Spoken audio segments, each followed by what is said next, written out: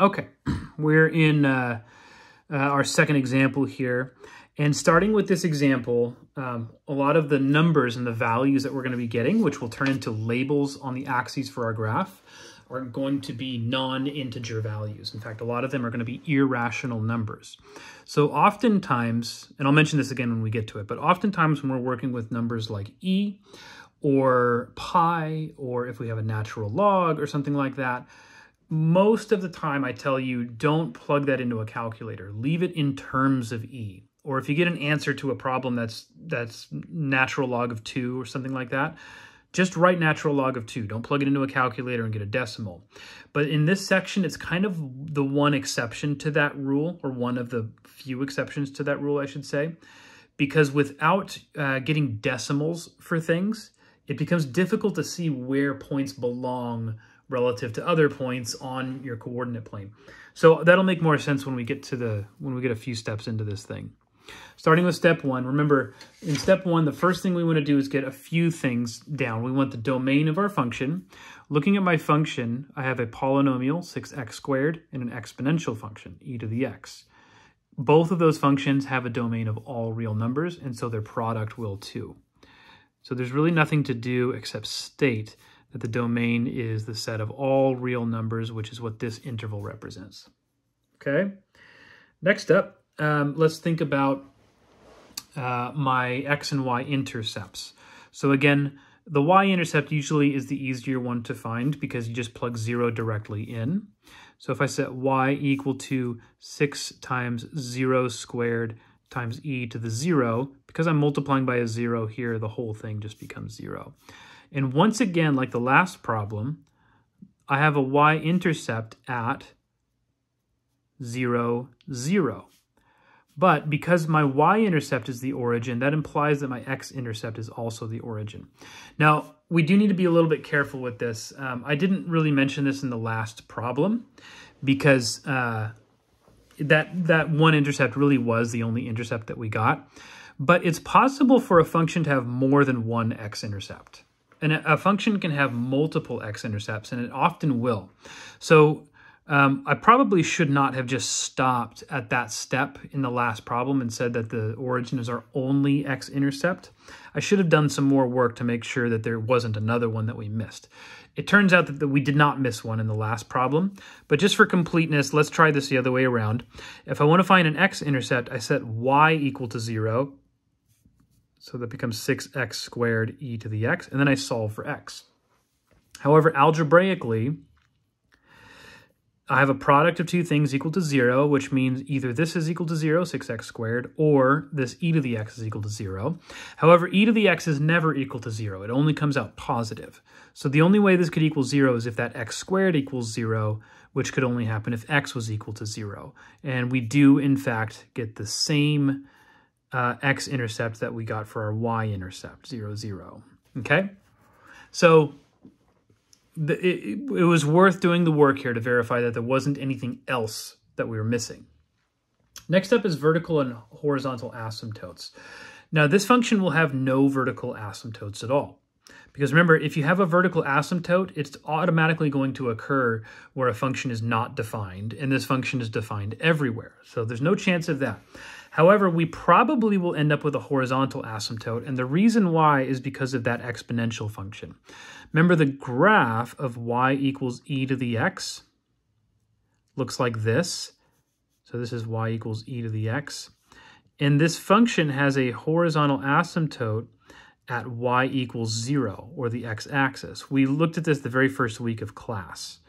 Okay, so it's a horizontal asymptote, but the graph only approaches that horizontal asymptote going one direction and not the other.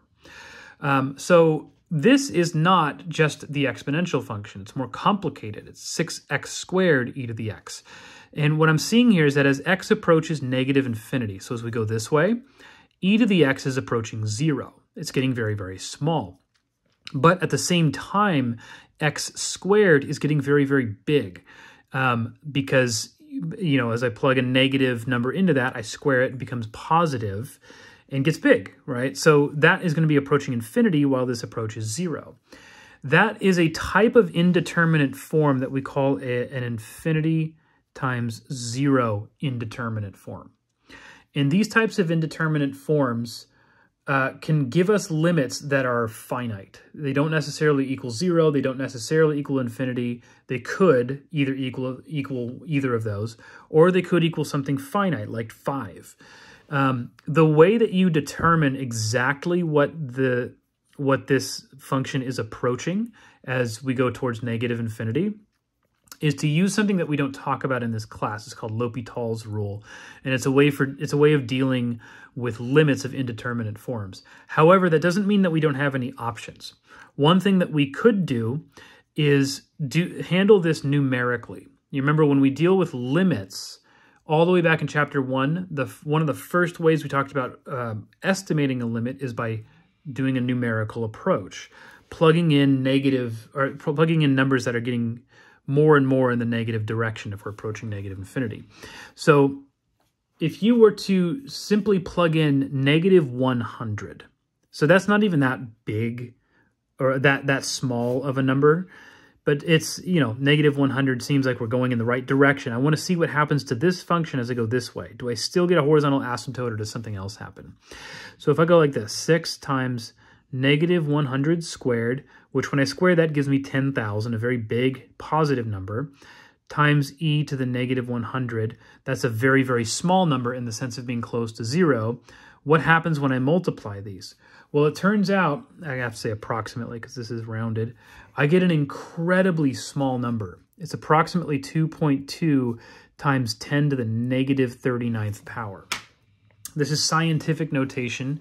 If you don't remember what this is, scientific notation is a way of representing very, very big or very, very small numbers that are cumbersome to write as decimals in a more compact notation. But what this would mean is that I would take the decimal from this 2.2 and move it 39 places to the left, filling in any empty space with a 0. So this number is actually 0.000000. There would be 38 zeros, and then I would get to this 2 here. So that is an incredibly small number. What that's suggesting is that the exponential going to 0 is doing so at a way faster rate than the x squared is going to infinity, and it overpowers it. And it's going to drag this function towards 0, even though the x squared wants to go towards infinity. So all of that is to say is that even though there's no vertical asymptote, we do have a horizontal asymptote at y equals 0, but it only affects the graph as we go towards the left and not towards the right. So I'm going to put this notation in here to indicate that the horizontal asymptote only matters this direction and not that direction. By the way, don't get confused. This is not the graph of this function. This is the graph of e to the x, and we were just thinking about that as we analyzed this, okay? Now, step 2. For step 2, remember, we want to look at the first derivative. So to take a derivative, I'm going to need my product rule. Let's start with the 6x squared, and I'll take the derivative of that first. Y prime is equal to 12x, leave the e to the x alone, plus leave the 6x squared alone, take the derivative of e to the x, but e to the x is its own derivative. So 6x squared e to the x. In this section especially, we don't want to leave this in this form. We want to factor things. So I notice that I can factor a 6x e to the x out. Over here, this will leave behind a 2. And over here, this will leave behind an x, 2 plus x. Okay? So now I'm going to set this equal to 0 because remember the goal for this step is to find intervals on which our function is either increasing or decreasing, and also any relative or local maximum or minimum values using the first derivative test. So we need critical values if we can find any to do that. Where is this equal to 0? Well, in this first factor right here, if x is equal to 0, I get a 0. And in this factor right here, if x is equal to negative 2, then I get a 0. So those are the two critical values for this guy. Let's create a sign chart for this. Plot these numbers. Negative 2 would come first, followed by 0. And remember, we're picking test points in here to determine whether our function is increasing or decreasing. So For this first one, let's plug maybe like -10 into our function. Here, if I plug a -10 in for x, I would get -8, so a negative number. E to the x is always positive, so we can ignore that. If I plug -10 in here times 6, I get another negative number. So negative times negative, that's going to give me positive. Y prime is positive over here. Pick a number between -2 and 0. The obvious choice is -1. Plug a -1 in here. 2 plus -1 is +1. This is positive, but a -1 here makes this negative. So I have negative times positive, which is negative.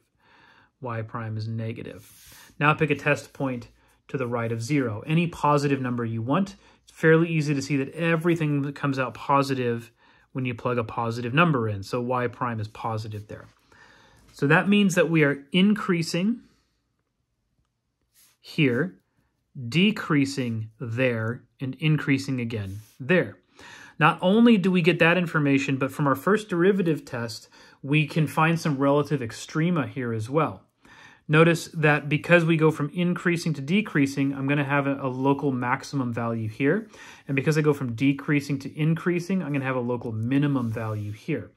So both -2 and 0 give me local extrema, but I need the corresponding y coordinates of the points that those give me in order to put them on a graph. So let's find what those are. Starting with -2. If y is equal to 6 times -2 squared e to the -2nd power, I need to get a corresponding y value for the x that I just plugged in. Now, -2 squared is 4 times 6, that's 24 e to the -2nd power. Normally, I would just leave it like this, 24 e to the -2nd power. But because this needs to go on a graph, I want to plug that into a calculator and figure out what is that approximately equal to. So if I were to do that, I did it on here on my notes somewhere. What did that come out to? I can't find it, so I'm going to plug it in to my calculator over here one more time. What do we say it was? 24 over e squared. So that's approximately 3.248. Okay? And I had to round that, but that's enough to get a sense of where it's going to be on the graph. I also want to plug 0 into my function. So, and remember, it's the original function up here. 6 times 0 squared times e to the 0 is just 0. So notice when I plug 0 in for x, I get 0 for y, but we already knew that because that's our x and y intercept. So now what I know is that I have a local minimum value at that intercept. Let's record that information. We have a local maximum value, and the point that it occurs at is this one. So the maximum came from here at -2, and then 3.248 is approximately the y coordinate of that point. We also have a local minimum value at 0, 0. Okay? So that's all good information. Now we need to move on to step 3 and start looking at our second derivative. So taking the derivative of the first derivative, I'm actually going to use this form of the derivative over here, where I'm going to use the product rule. So for the product rule, y double prime, take the derivative of this first function, and the first function by itself is already a polynomial. Or I'm sorry, not a product. So I have to use the product rule just on this part. Taking the derivative of that first function, I'm going to get 6 just by itself, and then e to the x. I almost wrote 6x, I didn't want to do that. Plus 6x times the derivative of e to the x, which is just itself. Times the second function. Then my product rule says leave the first function alone, but multiply by the derivative of the second function. So leave 6x e to the x alone. The derivative of x plus 2, or 2 plus x, however you want to call it, is just 1. So nothing really changes there. All right, we can do some simplification here. I have a 6e to the x here, a 6e to the x here. That can be factored out, but then there's another 6e to the x in this term. So I can pull 6e to the x out of everything. If I do that here, that's going to leave a 1 behind. If I do that here, it's going to leave an x behind, so 1 plus x. And that was still being multiplied to this 2 plus x right there. When I pulled this 6e to the x out, it left an x behind, so plus x. Let's multiply this out. This is going to give me 6e to the x times, so multiply the x's, I get an x squared. 1x plus 2x is 3x, plus this extra x out here gives me plus 4x, and then 1 times 2 gives me 2, so plus 2. And we want to set that equal to 0 to try and find points of inflection, and then we can look for changes in concavity. This is a trickier one because this quadratic, even though it does have zeros, I can't find them by factoring. I have to use my quadratic formula. 6e to the x is never equal to 0, so we don't need to worry about that. But x is equal to, use the quadratic formula on this, negative b, which is negative 4, plus or minus the square root of b squared, so 4 squared, minus 4ac, so 4 times 1 times 2, all over 2a, which is 2, okay? This is the square root of 8, which is the same thing as 2 root 2 if you simplify, so negative 4 plus or minus 2 root 2 over 2, and I can cancel that 2 with that 2, and that negative 4 becomes negative 2. So I get negative 2 plus or minus root 2. Now that's great, that's the totally valid answer to be getting, but remember we would like for our numbers to be given in decimal form so we can find them more easily on a graph. So you would take a calculator and find what is negative 2 plus the square root of 2, what is negative 2 minus the square root of 2. And we get x is approximately, I should use an approximate symbol here, negative 0.59 and negative 3.41. That's what these numbers would round to. Okay, so we're going to use those to create a sign chart over here, find points of inflection, and so on and so forth. So if I plug these in, negative 0.59, actually that's in the wrong place. I don't want that one to be that. I want negative 3.41 to be my leftmost value. Negative 0.59 would go here. And then I'm looking for test points to plug into my second derivative and determine, you know, is this going to be positive or negative in each of these subintervals. I can do that easily enough by picking test points the way we normally would, but there is a trick to this that if you're very comfortable with graphs of common functions, you can work this out pretty easily. 6e to the x is positive no matter what. So this second derivative will only be positive whenever this quadratic is positive, and it will only be negative whenever this quadratic is negative. However, I know what the graphs of quadratic functions look like. They look like parabolas. And anywhere that I get a 0 of this function, which we found here, that's where that parabola crosses the x-axis.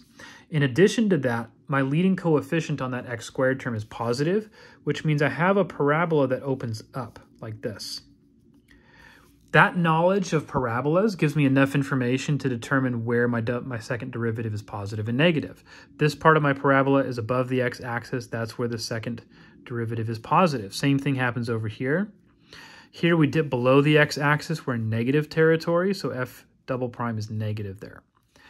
You would have gotten the same results using test points, but if you know your graphs, then this is a way more efficient approach. Okay? So with all that information, I'm seeing changes in concavity at each of these values, which makes both of them points of inflection. We have points of inflection, POI. What are those points of inflection? Well, one of them is going to have an x-coordinate of negative 3.41 approximately. But what is the y-coordinate?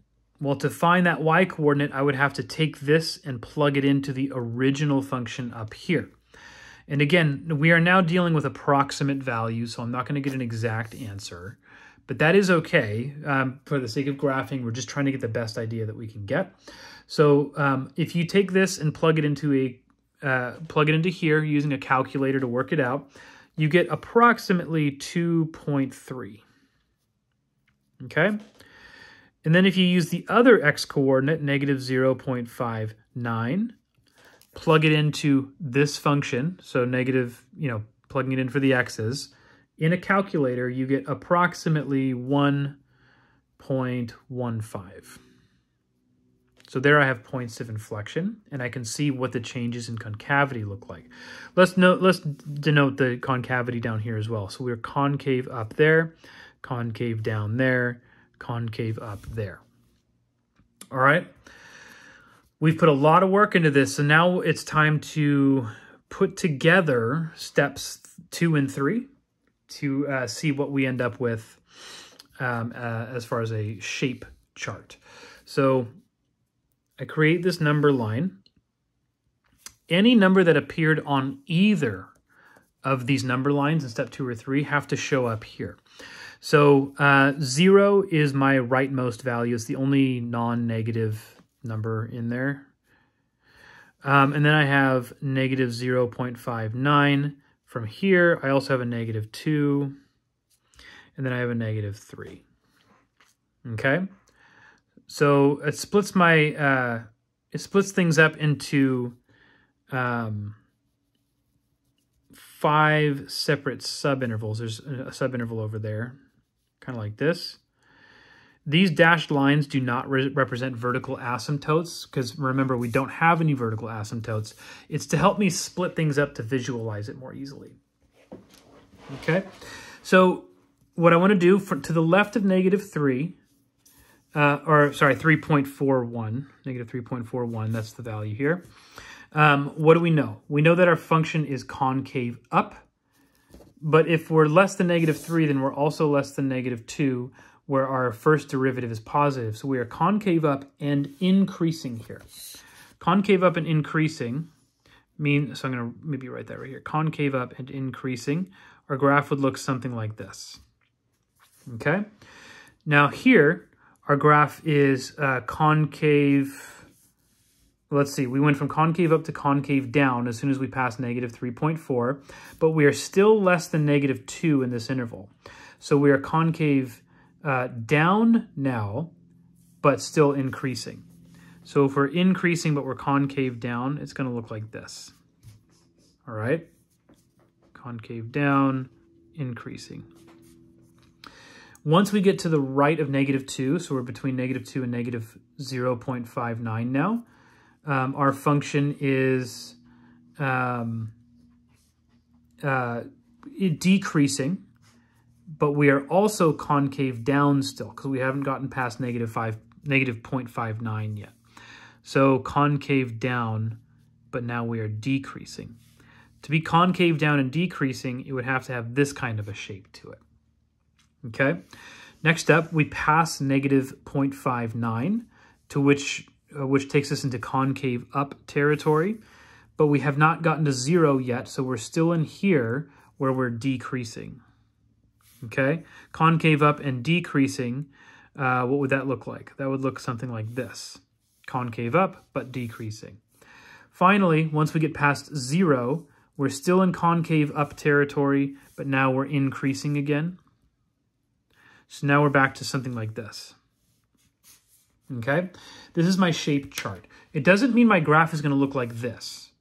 It just means that the shape of the curves on these intervals should be roughly this. And because remember, this function is continuous everywhere. So it's not going to look like a bunch of broken pieces. These all connect, right? So coming to step 5 now. Let's sketch our graph, our coordinate axes. Okay, and go back to step 1, look for relevant things in step 1. We have an x and a y intercept at the origin. So I'm going to put a point right there at the origin to remember that I have to include that in my graph. Horizontal asymptote at y equals 0, which is just the x-axis, and it only affects the graph as we go to the left. I'm not going to sketch a dashed line over the line I already drew for the x-axis. I'm just going to remember that there's an asymptote there. Okay, now let's take all of these numbers and include them on our x-axis, except to make things a little bit more to scale, let's not actually write the decimals. Let's do this. We have 0, -1, -2, -3, -4.